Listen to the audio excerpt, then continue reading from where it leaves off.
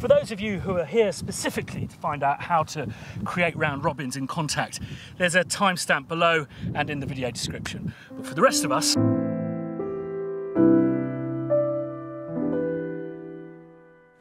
a nice cup of coffee. Some of you have noticed a brief absence. I actually managed to get away on holiday and I was a good boy. I didn't take my vlogging camera with me, nor my little portable editing suite, nor my little portable keyboard. I had 5 days off school, if you will, up in the Highlands, which was absolutely fantastic. I highly recommend anyone planning a holiday. Also, you'll probably notice over the next few vlogs there won't be any bee. Nothing has happened to, well, something has happened to her, but it's routine. We basically had her spayed. The idea was that these guys were going to shag and we were going to have loads of puppies. But have you ever had a puppy? And a lot of you have noticed in the last video above about this big event that's happening. It is in fact happening on Wednesday, not the Thursday. I generally thought it was happening on the Thursday until I was corrected by my fabulous EA, Charlotte. Anyway, back down to business. I do feel I'm getting a bit rusty. I haven't sampled anything for a while. I haven't made anything for pianobook. So I thought I'd try and advance my Kontakt learning. I've got some really ambitious piano projects coming up and I think they're going to require some round robins. Also, you know, I have to say I think that we need some faster and louder pianos and these will definitely require round robins. For those of you who don't know what round robins are, they're basically you record the same thing several times so you don't get that machine gunning effect. Say, for example, Paul Hardcastle's 19. And I think it's a way of immediately really creating very kind of professional, realistic sounding samples of your own. Anyway, so I'm a bit daunted by this, but I wanted to find an instrument that wasn't a piano because I don't have time to sample and edit a piano, just an instrument with a short decay and a small range so I could learn how to do Kontakt round robins. So I found this little thing.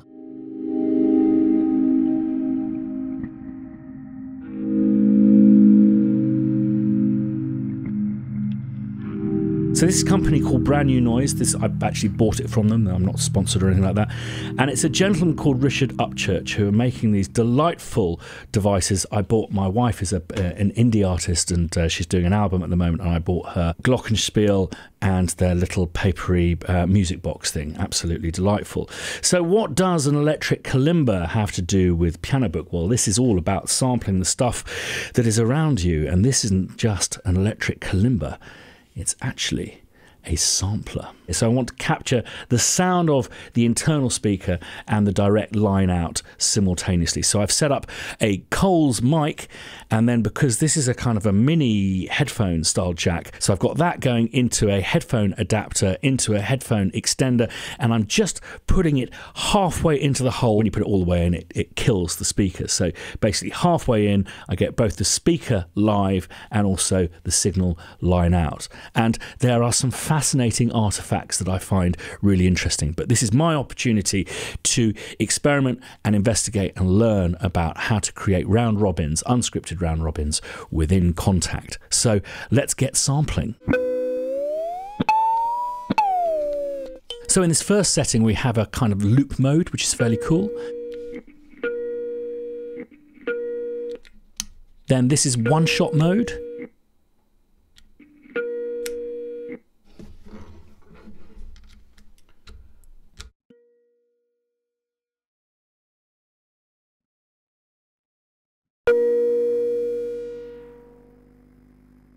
I'm going to take 3 round robins of each tine, then for some of the deeper notes I'm going to pitch them down just with a single round robin.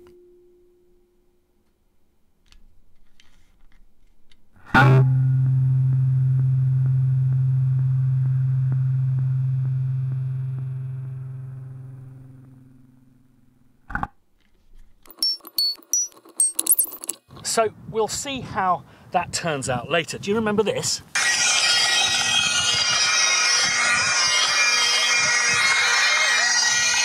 29 bagpipes tuning up.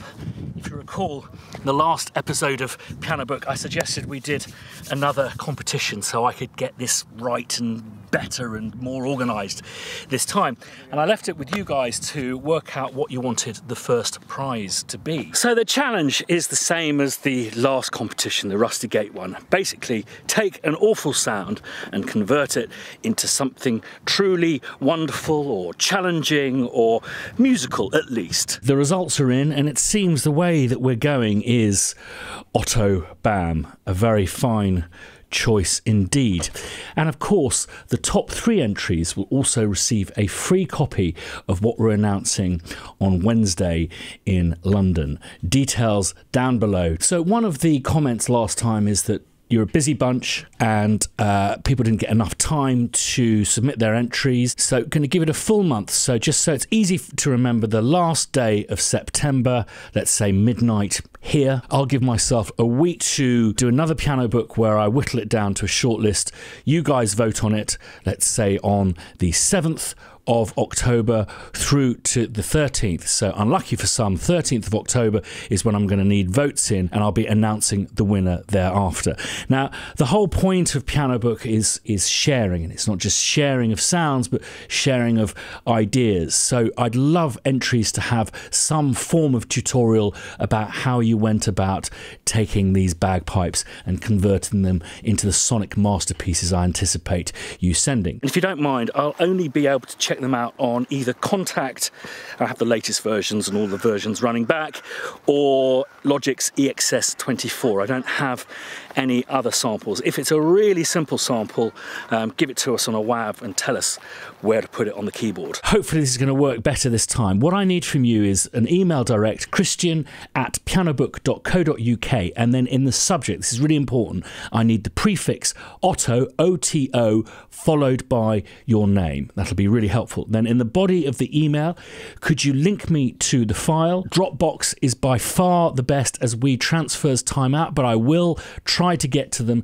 as quickly as I can, particularly if you use that prefix. If you've made a film for me to share, then include that either in that Dropbox or WeTransfer link, or a second one, or indeed a YouTube link if you've placed it on your channel and you'd like me to link to that, and hopefully have a winner announced within the middle of October, and hopefully will coincide with the release of the thing that we're announcing this Wednesday, which will be the first top 3 prizes. And of course, the Otto Bam will go to who we deem to be the winner. So best of luck, and I really look forward to hearing all of these bagpipes. So one last thing before we check out the electro kalimba, and that is to showcase one of the piano submissions. And this week we have a belter. I purchased this piano about 4 years ago after decades of practicing on a Yamaha U3 upright, which is a great piano for an NYC apartment because of the una corda pedal. I wanted to own a 7.5-foot instrument and also have it with a disclavier system built in. Lucky so-and-so. Used DC7s are rare, and I saw one for sale on eBay. I noticed that it was for sale at a shop not far from NYC, and that a classmate from high school was the manager there. So I went out and played it, loved it, and purchased it. I sampled this piano at PP and MP levels using the Earthworks piano mic system with the lid closed. And tell me, Pete, did you use the disclavier system to sample a piano? I have an interesting theory about this, so I'm going to take the Pepsi challenge and come to my own conclusions. I feel pianos that are played by humans sample better than when you use the disclavier system. So I'd love to know what way you approached it. But also, I have to congratulate you on this really wonderful demo. These demos that are being sent in, we need more for more instruments, and really kind of big composers are listening to these demos in order to pick which pianos they download. So I do urge you, if you fancy having a noodle on one of these pianos, do submit via the instructions below. But Pete, this piece is really fantastic and is one of the many pieces that has inspired me to have a little think about the musical content of Piano Book and maybe what we could do with that. More news soon. So let's return to this kalimba and see how easy or difficult it is to create round robins in Kontakt. It's pretty tasty in EXS, so I have approached this with a degree of nervousness. So I quickly noise reduced the samples through isotope. The mic was noisy because I left the aircon on, but the line had just a small amount of ground hum, which you can see here. I then pulled them into Logic and normalised them so their waveforms are nice and big. I grouped both signals and picked the one with the more direct signal to be master for trimmage. Titling is always a chore until later when your older self wants to travel back in time to give his Padawan a big smooch on the face. I then started to erroneously place all the regions on the heads of bars until I realised I only needed to do that with one pair of regions, and then by lassoing all and dragging them back by the same amount as that first region by a quarter note at 120 BPM, I was creating a sample pre-roll of, by my calculations, 24,000 samples. Right, into Kontakt we go. Double click for a fresh new instrument, then title your first group, which is going to be the first round robin of the first signal. Then, and this is just about all you have to do really, go to the group starts drop down and select cycle round robin. There's lots of other fun stuff in there too. Then duplicate groups, and I'm going to need 2 times 3 plus 2 non-round robin groups. Then retitle.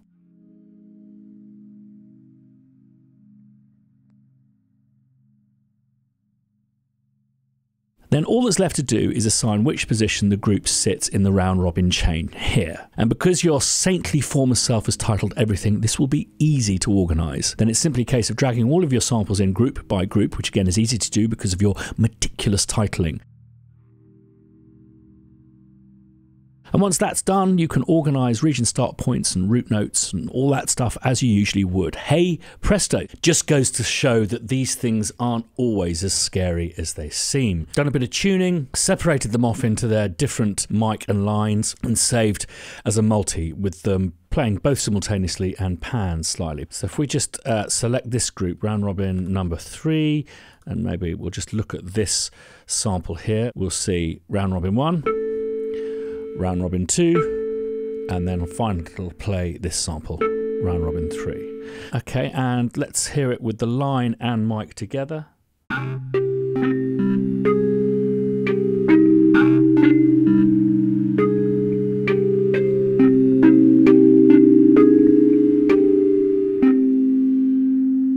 Has a kind of Tom York flavour to it that's kind of interesting. I think I'd probably want to study this instrument a bit more and see where the sweet spots are. I suspect doing it a bit quieter may be interesting, mixing it with the actual original, because it is a sampler, so actually recording the kalimba, layering those tines with the sampled may be interesting. So I will go back and I will get something a bit more interesting. However, I've done just a very simple thing here. I do like this is just with a slow ADSR. Now let's just add on some splosh. Okay, and then my fave new thing at the moment, very large black hole.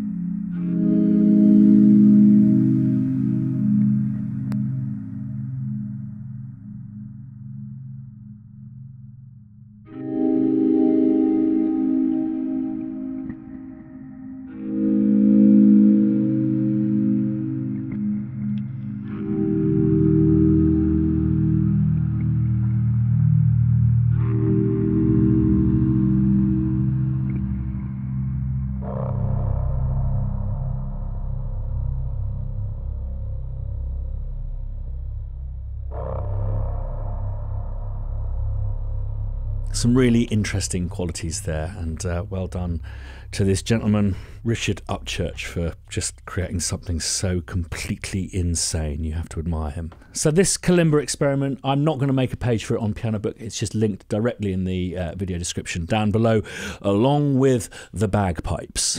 And if you want a kalimba that isn't, well, a bit rubbish, David DeRose has submitted one in pianobook, linked below, and you can hear it in this marvellous music that's playing at the moment with a piece written by another David Gomez. And again, thank you for these submissions as well as the sample submissions. So you can pick up that kalimba, that piano, and many polished and unpolished gems on pianobook.co.uk. Please keep submitting demos, please keep submitting pianos, and anything that's around you that you found at a junk shop that you care to share with us.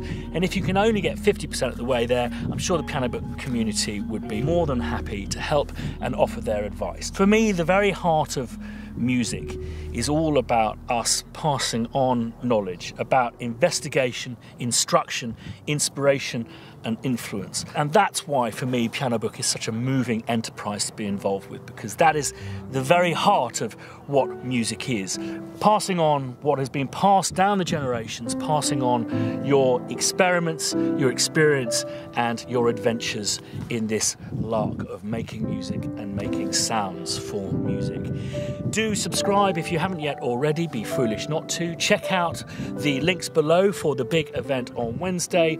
If you want to be notified the next time I put up a video, ding that bell. I'm going to be putting one up every day before Wednesday, and one of those for that amazing Yamaha, for that amazing kalimba, and for that chap who made the electric kalimba sampling machine. See you next time.